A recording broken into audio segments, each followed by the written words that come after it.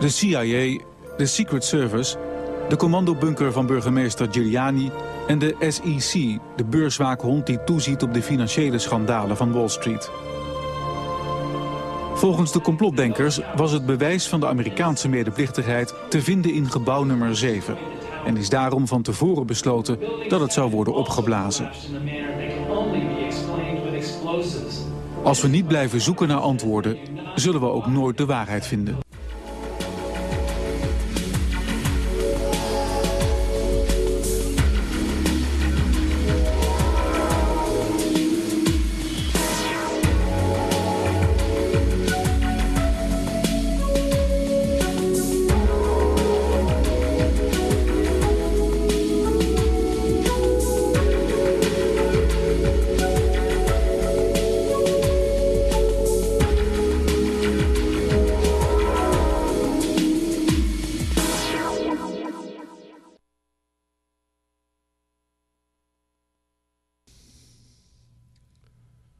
Well, welcome back again. Now that refreshes your memory, that's shocking enough, but that type of news has already been out for over a year, maybe a couple of years. I forgot when that, little 13-minute clip came out. But now, as you know, Jesse Ventura had his conspiracy theory show, and I don't know why Fox News gets the idea, well, I guess we can figure it out, that why they have to try to discredit any 9/11 information that they find. And this reporter for Fox News, you can find this article at foxnews.com, by the way. It's called Shame on Jesse Ventura. And it's amazing. We have Larry Silverstien with that quote about, he talked to the fire commander and they thought was such a loss of life and the fires being uncontrollable, maybe the best thing to do was to pull the building. And that's been a controversial thing ever since he said it. But no way to verify one way or another, whether it was just a slip or a bunch of us wanting it to be that for further evidence. So I'm going to go ahead and show the text for this article, and I'll give an attempt at reading it, but we'll get down to the bottom of the page where the important words are, and just go ahead and take me out there. The former Minnesota governor has discredited himself and dishonored and defamed the country by promoting the mistaken view that our government was involved in the September 11th attacks. Jesse Ventura should be ashamed of himself and embarrassed. The former Minnesota governor recently lent his political credentials to the discredited 9/11 truther movement by alleging that the September 11 attacks were either planned or permitted by the United States government. This recent admission was only a small part of Ventura's new book, American Conspiracies, Lies, Lies, and More Lies the Government Tells Us, which echoes a revisionist account of American history that holds the Bush administration responsible for the September 11th attacks by implying that the Bush administration either knew about the attacks, did nothing to stop them, or actually participated in them. Well, Anyway, during a March 10 interview with Barbara Walters on The View, Ventura implied the Bush-Cheney administration used 9/11 as a pretense to start the Iraq War under false pretenses. Ventura apparently developed this theory after former Kennedy Johnson advisor Robert McNamara visited him at Harvard and allegedly admitted to him that the Gulf Tonkin incident, which escalated the Vietnam War, never happened. Of course, that's been declassified now. We know that's true. Perhaps what Ventura is missing is that there is probably more incontrovertible evidence and more witnesses who have already established what happened on September 11th than most major historical events. To dispute the conventional historical account is intellectually dishonest and nonsensical. But you notice he still hasn't given any evidence yet. But here we go. I know this because I was working as a journalist for Gannett News at Ground Zero that day, and I remember very clearly what I saw and heard. Although I arrived at Ground Zero shortly after the Twin Towers fell, I was in the danger zone created by Building 7 from the moment it collapsed in the afternoon, an event that is one of the key cornerstones of the 9/11 conspiracy theory.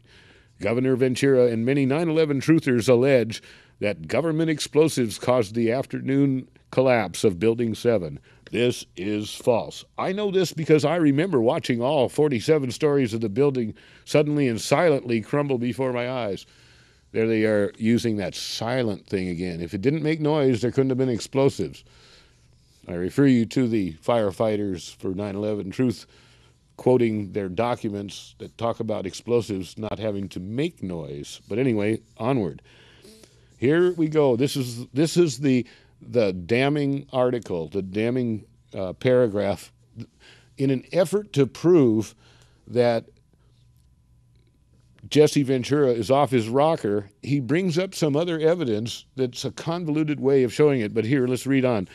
Shortly before the building collapsed, several New York Police Department officers and Con Edison workers told me that Larry Silverstien, the property owner of One World Financial Center, was on the phone with his insurance carrier to see if they would authorize the controlled demolition of the building, since its foundation was already unstable and expected to fall. Did you get that? He's on the phone with his insurance company, asking them for permission to demolish Building 7. He says a controlled demolition would have minimized the damage caused by the building's imminent collapse and potentially saved lives. Many law enforcement personnel, firefighters, and other journalists were aware of this possible option. There was no secret. There was no conspiracy. While I was talking with a fellow reporter and several New York Police Department officers, Building 7 suddenly collapsed and hit the ground. Not a single sound emanated from the tower area. There were no explosives. I would have heard them. In fact, I remember that in those few seconds as the building sank to the ground that I was stunned by how quiet it was. The myth that Building 7 was blown up by the U.S. government is false, and so is the broader theory that our government was somehow involved in the 9/11 attacks.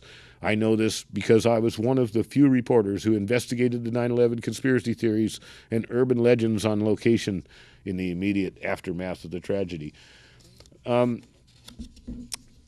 I'll keep going anyway.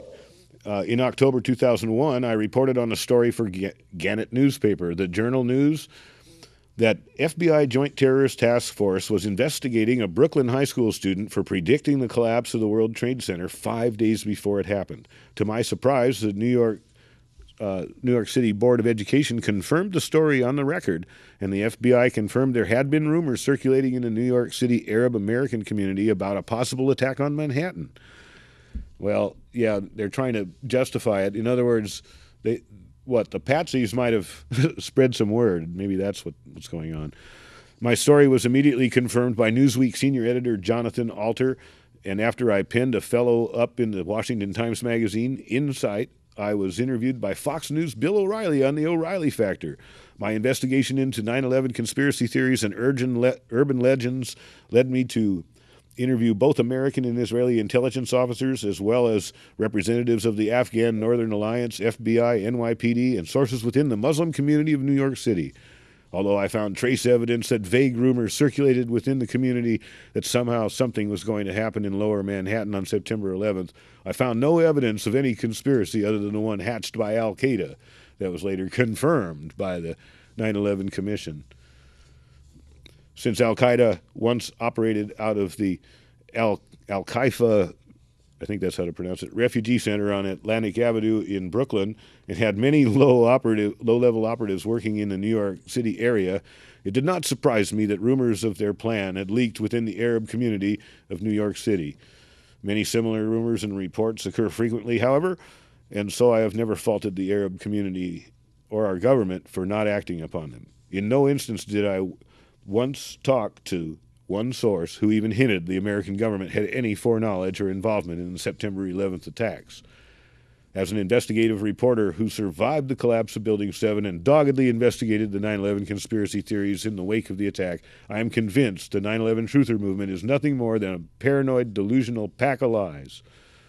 I was there. I know what happened, and there is no single credible piece of evidence that implies the United States of America in the September 11 attacks that implicated, sorry, I can't even read now. Anyway, Governor Ventura has discredited himself and dishonored and defamed his country by promoting these intellectually dishonest views. He should be ashamed of himself. Well, that's long-winded, and basically, so what? Go ahead and bring me back, folks.